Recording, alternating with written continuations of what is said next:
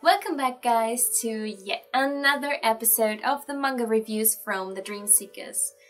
Today's host is, as usual, Amicita, and I'm here to present you yet another manga from my big and grand manga collection. You might be wondering why I'm wearing those winterly clothes in the middle of the summer, but hear me out. The next manga I want to introduce to you has to do with sort of winter in Hokkaido, and the next manga is Erased, or in Japanese Boku dake ga inai machi, and it literally translates to the town where only I am missing, and it's from the mangaka Kei Sanbe. Kei Sanbe.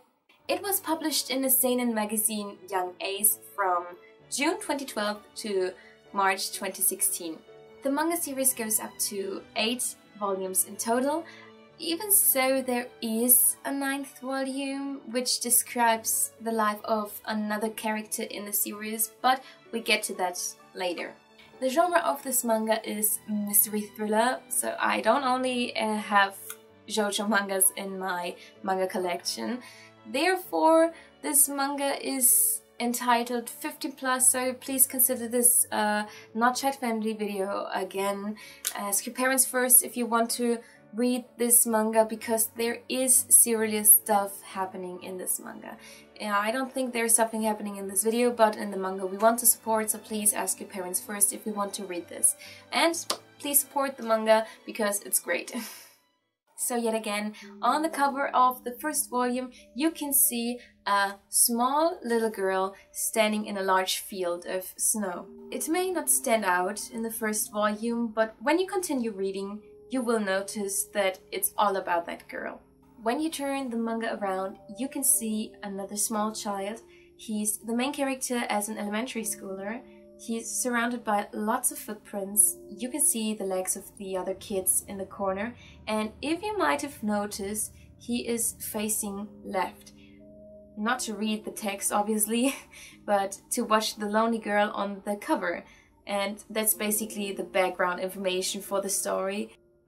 But let's review first. The story starts its introduction with Satoru Fujinuma.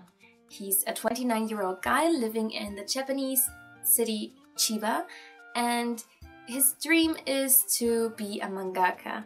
But every time he presents his ideas, he gets turned down. Although he's good, but he's not good enough.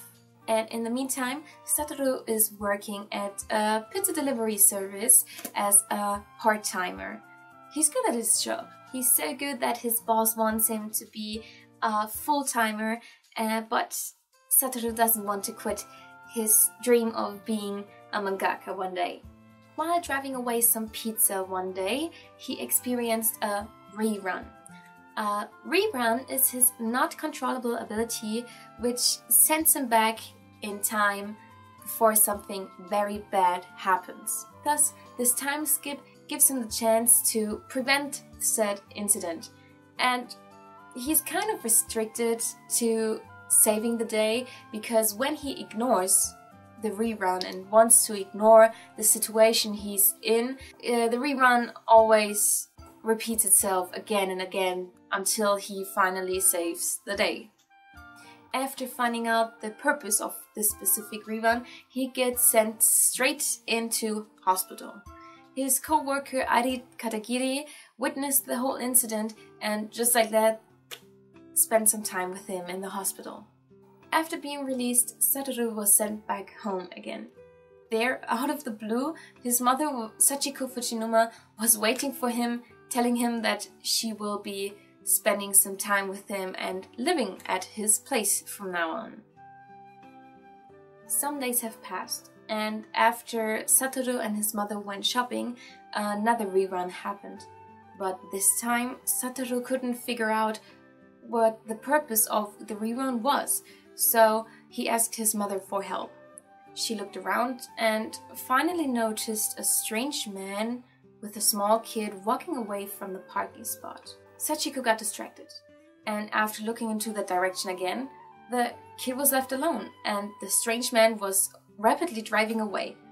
She wrote down the license plate, being sure not to forget it. And just as that, the rerun was over. Something has been changed. Satoru's mother spent the rest of the day searching for clues. She knew that man, and he knew her. That guy wanted to kidnap that girl, and yet he let loose because Sachiko saw him, and not only because of that. Because he recognized her and suspected her recognizing him as well. This kidnapping attempt is just like the ones from 18 years ago, when Satoru was still a small child in elementary school. There were a lot of incidents like these back then. Even Satoru was in danger. But the culprit has been found guilty and is going to be executed in a few days from now. What if the real culprit hasn't been found yet? What if he's still on the loose and I just saw him? And he knows me and I know him. That's what Sachiko wondered all day long. So she kept on investigating and finally had an answer. But when Sachiko was about to tell her son, something happened. Suddenly, Satoru is chased by the police, and the moment he is captured, another rerun happened, which sends him straight back in time. But this time, he can't come back that easily until he solves that strange mystery. That is actually a very long plot of the story. Sorry about that. But let's head straight into what I like, what I don't like, and the details of this manga. The storyline is gorgeous. You get to know the situation very quick, but the progress in solving the mystery is kind of slow, so you can make assumptions yourself. It's never boring though. There is always some kind of cliffhanger, and therefore it's very thrilling and exciting to read through the story. I'm a total fan of the confrontation scenes, so whenever Satoru has a breakthrough in the investigation or something like that, it's getting so pumped up. The way they talk to each other then is so mind-breaking. It's getting me so Detective Conan vibes here every time. I don't really like the art style of this manga. It's getting me confused sometimes because the background seems to mingle with the characters. Not the text though. The text, you can read the text very fine. So if you don't know what's going on, because you cannot really see what's happening in the picture, you just have to read the text again. You just have to read the passage again, and you will get it eventually. The character design is chosen quite well. I still get confused though in who is who, but spoiler warning, skip to 30-40 seconds, but you can really see who is who if you just take a look at the older pendants, then everything is obvious. And now the question of the day: what is the rating of this manga? All in all, with all I had to say, I will give this manga a 4 out of 5 stars. This is a wonderful, thrilling manga with a strange but yet great mystery to solve. Its sci-fi elements makes it special, and therefore it's exactly my taste. So for the story itself, it would get the full amount of stars. But because of the background mix and mingle and my blonde confusion and the art style not being really my favorite one, I will remove just 1 star from the full amount because the story is great. It's awesome. And the manga wouldn't have deserved any less stars. At the beginning of this video, I talked about this manga having 8 volumes in total, but there is actually a 9th volume, which makes this whole series complete. In that volume, you get to discover Airi Katagiri's life in the last section of the manga, which makes it a very great summary to end the whole series there. Yet again, I don't want to spoil anything, so sorry for no details here. Just to let you guys know, there is an anime adaptation of this manga series. I already saw it, but if you want me to make a review out of this as well, then just let me know in the comments down below. And there is even a light novel, a live-action drama, and a live-action film. So please just write down in the comments down below what I should watch or read next from this Erased series.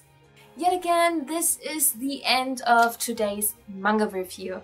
If you like this video, don't forget to hit the like button down below, don't forget to subscribe, and don't forget to hit the notification bell so you will be reminded if another manga review or hopefully in the near future another dance cover is out. I'm Amicita, and arigatou gozaimasu for watching again, and don't forget to keep your dreams alive. Dream seekers, we will keep them in our hearts. Doki doki.